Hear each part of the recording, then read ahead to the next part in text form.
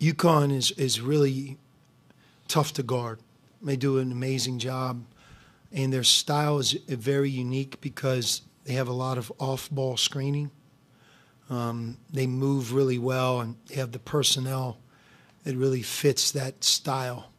This is a play from UConn's top 5 matchup against Marquette. It starts out with Alex Karaban faking like he's setting a ball screen and then popping towards the top of the key. Karaban then hands the ball off to Hassan Diarra, who gets another screen from Donovan Clingan. But the real purpose of the play is Tristan Newton cutting backdoor. Notice how Cam Spencer is lifting as the cut occurs, distracting these 3 Marquette defenders from helping on the backdoor. When the Fox broadcast showed a replay, listen to what their color commentator Donnie Marshall said. And this is just basketball players doing what they do. That's not a drawn-up play. It's not a Princeton style, you cut backdoor. This is one player reading a teammate. After 2 seasons now, they have been on a string, Diarra and Newton. Marshall claimed that it wasn't a drawn-up play, it was improvisation. But he's wrong, and I can prove it. A couple weeks earlier against Providence, the Huskies ran the same exact set again for a Newton backdoor. It's one of many intricate sets Dan Hurley uses to create easy baskets on the offensive end. Donnie Marshall claiming that the play was improvised is actually a compliment. Some of UConn's sets are so elaborate it feels like they must be improvising, only for them to then run the same exact sequence of actions later in the game. The play you're watching now is a great example of that. The first time I saw it, I really didn't think it was a set play, but it is. With all of the action in the play taking about 15 or 16 seconds for the Huskies to run, which is much longer than a typical college basketball set.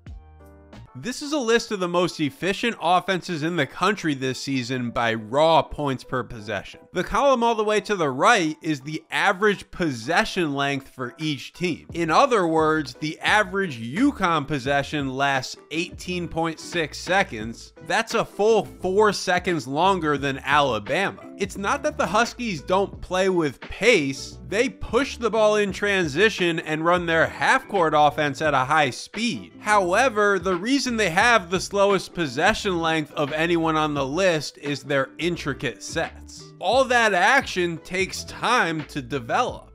If you like X's and O's, this is the video for you. I'll be walking you through all of Dan Hurley's favorite set plays and showing you how UConn runs some of the most complex offense in the country. Please hit those like and subscribe buttons if you haven't already, and let's watch some basketball. The natural place to start when it comes to the UConn offense is their chin series. A chin screen is a back screen for a player to cut from the weak side slot to the basket. Here it's Spencer receiving the chin screen and hitting the shot. However, that's the only time this season where I found the Huskies actually scoring off of that screen. Instead, they use the chin to set up subsequent action. Here, that subsequent action is zoom for Newton. On this play, UConn sets up the zoom again, but Karaban slips the screen and gets a layup.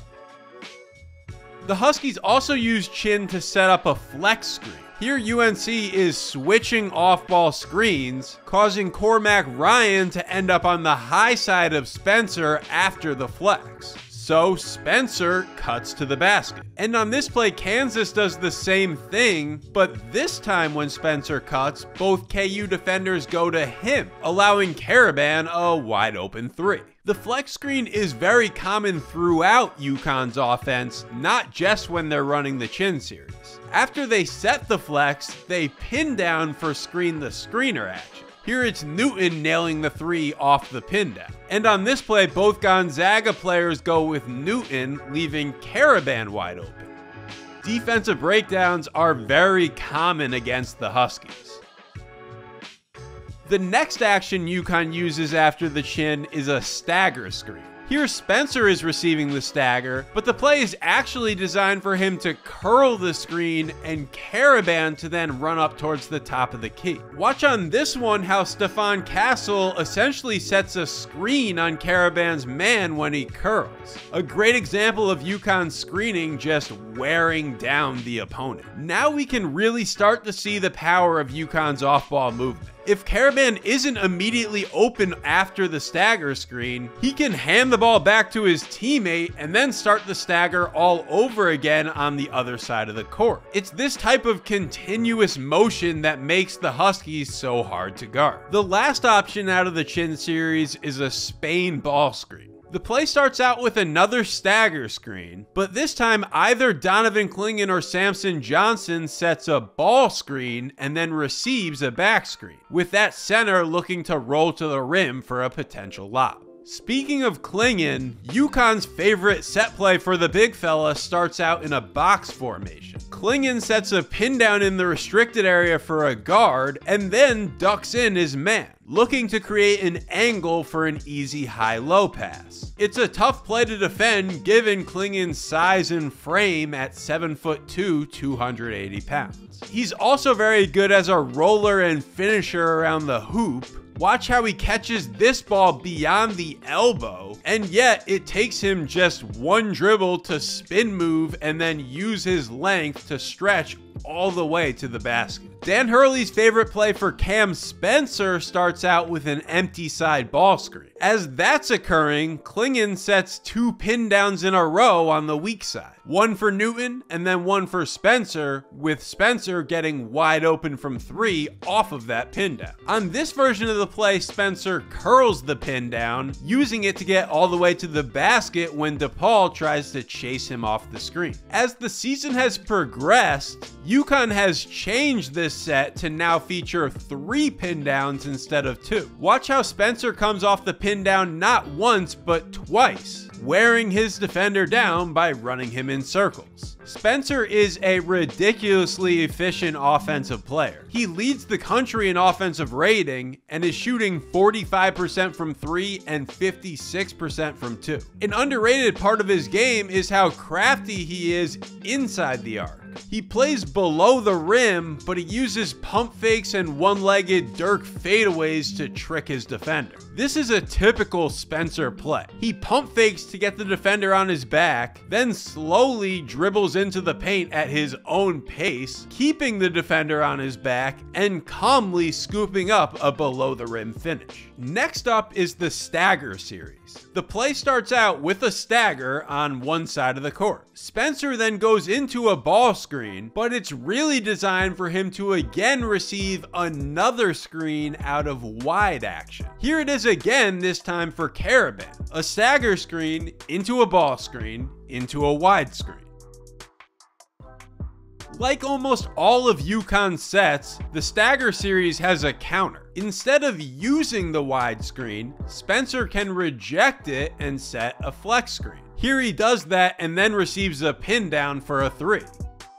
These counters and variations make it extremely difficult to scout the Huskies. It's just hard to predict what's coming next. On this play, they're setting up the stagger, but Spencer rejects it from the very beginning and goes and sets a rip screen for Karaban. The play works for a couple of reasons. First, notice how Karaban has his hand raised. He's pretending like he's going to set a screen for Castle. Also, notice how the Seton Hall defender is totally hugged up on Spencer. He's so worried about staying attached to the shooter, he's not going to give any help on the rip screen for Karaban. Speaking of Karaban, he is, in my opinion, one of the most underrated players in the country. I'm also not sure I've seen a better cutter than him this season. Hurley uses Karaban's cutting abilities within their set plays, but Karaban is also a great improviser. Watch how his man goes and helps on the short roll here, so Karaban reads the situation and cuts to the hoop. And here his man double teams the post, again triggering a great baseline cut. The sophomore forward also has extremely deep 3-point range, and this season he's even played some small ball 5. That's partially because Klingon missed time with an injury, but when Karaban is at the 5, he's a matchup nightmare for any slow-footed big that is now forced to guard him on the perimeter. It's not necessarily UConn's best defensive lineup with Karaban at the 5, but it is a very powerful offensive lineup for the Huskies. The final play we're going to look at has been used more by UConn later in the season, the corner skip. The set starts out in the horns formation by setting a ball screen and then flaring out towards the weak side corner. When the ball gets skipped to the 5-man, Solomon Ball runs towards it for a dribble handoff. Here they're running the play for Newton, and he uses the handoff to attack the paint. On this play, Klingon fakes the initial handoff because the play is actually designed to get Newton running all the way from the opposite corner towards Klingon. One of my favorite parts of the UConn offense is when they run an extreme amount of off-ball screening and cutting, slowly wear the defense down, and then seemingly out of nowhere, Klingon just emerges under the basket for a wide open dunk. Theoretically, it should be hard to lose track of the 7'2" guy, but all that off-ball movement just forces defenders to lose sight of their normal help responsibilities and positioning. This is the very first play of the game against Marquette, and UConn screening causes the defense to break down almost right away. To wrap this up, let's look at one more play from early in the season of the cutting just completely wearing down the defense. The Huskies execute 5 cuts in a row, ultimately leading to a Newton 3. It's just one of many, many examples of why watching UConn is basketball poetry. Thank you very much for watching. For those of you that aren't aware, I have a newsletter where I cover college basketball X's and O's and analytics every Monday. I wrote about UConn's Chin series earlier this week, including a couple of sets the Huskies run that didn't make it into this video. The link to sign up is in the description, and I'll see you in the next one.